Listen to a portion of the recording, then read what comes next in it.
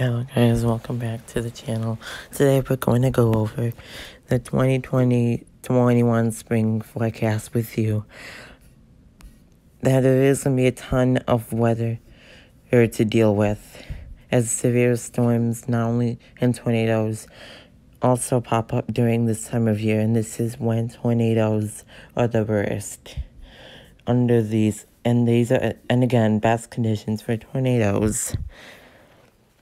And then, this is where snow begins to depart the area. As the warmer area surges north because of sun and jet stream. Before we get started, I want to make sure you like this video and subscribe to the channel for more videos. Now we're going to start off by looking at the temperature forecast for spring 2021.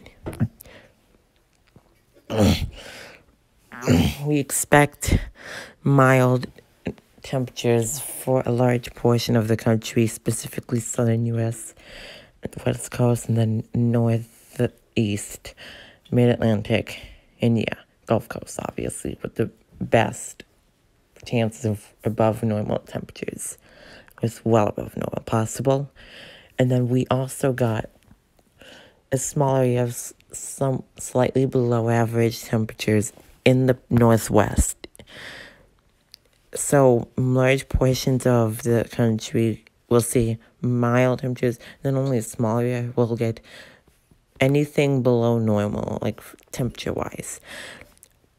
And everything in between that is near normal, which is like basically a large Midwest, then the Central Plains, and then we also got the rest of the Northwest in not too far from a normal.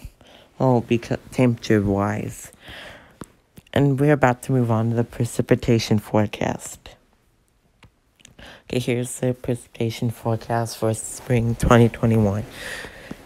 Now, you can see that drier conditions will also take over the south, along with what we already mentioned, above normal temperatures. And then we also got above normal precipitation for the northern U.S., including the Midwest, Northwest and Northern Rockies, Northern Plains, Central Plains perhaps, and then the Northeast and New England region, and then the Great Lakes. All those will see above normal precipitation this year. Then areas like near the southern border of the U.S., including the Gulf Coast, Florida, Mexico border, and then the southern Pacific coast, specifically Southern California, will all see further below normal precipitation for this year, this spring. And then near the border, Canadian border, and the Great Lakes region, we got more above normal precipitation. Now here is the overall all spring 2021 forecast for this spring.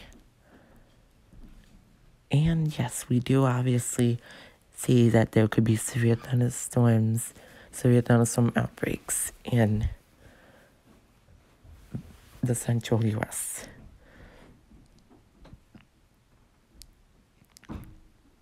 High pressure.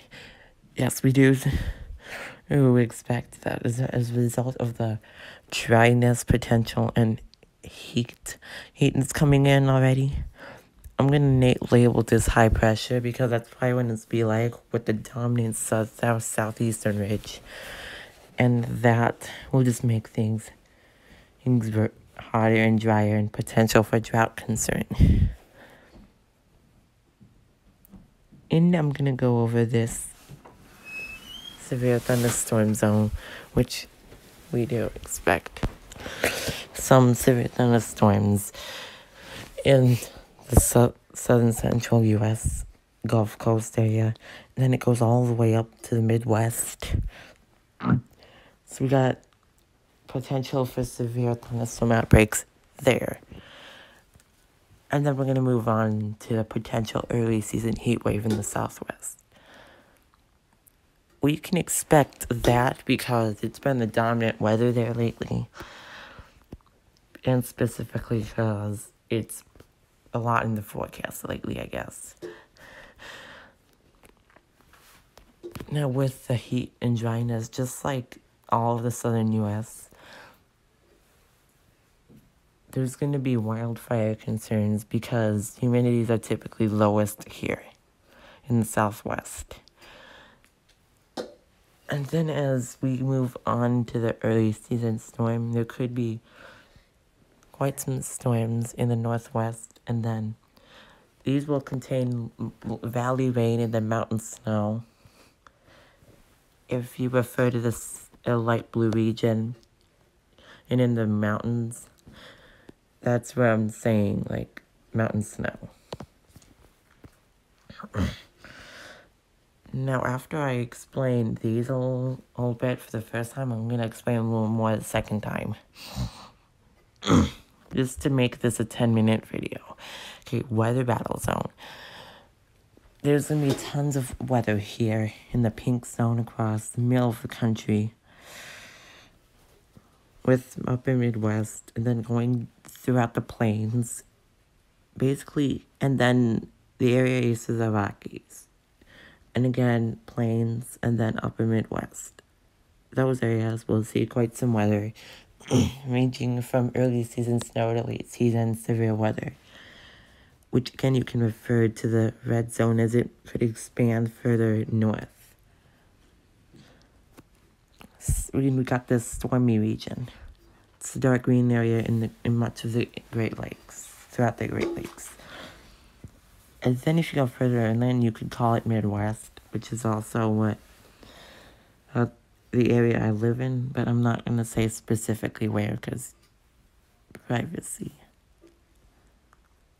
But I might have given some hints on region-wise.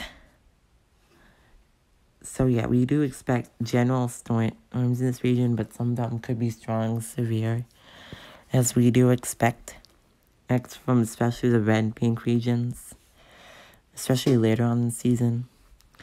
And then the one region we haven't talked about yet is rather dry and mild for the Northeast. And while we do expect some brief cool and wet periods, this season there rather looks to be mainly is milder and dry. So there's not much to talk about here because this is like months out. We don't even know what exactly is going to happen yet, but I'm giving you a hint now of what could happen. And based on the latest CFS model run. And then I'm going to go over these regions a little more. Alright. Okay, I'm only going to give you like several seconds of explanation for each. Severe thunderstorms. There's going to be episodes of heavy rain, hail, winds, and maybe some tornadoes in this region. Okay, high pressure. There could be some storms, but mostly it's just dry periods and warm periods. Early season heat wave.